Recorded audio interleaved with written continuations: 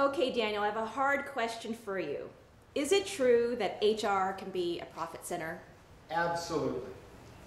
In almost every company, HR is viewed as a cost center, and in some cases, believe it or not, a necessary evil.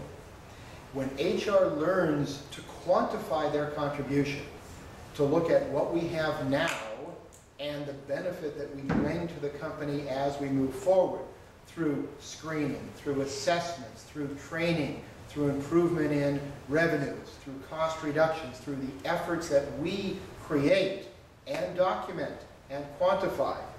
There are a number of studies that have proven that HR can be a profit center, not in an accounting profit and loss standpoint, but from the standpoint of we make a contribution, we invest X dollars, we get X times 2 or 3 or 10 as the result.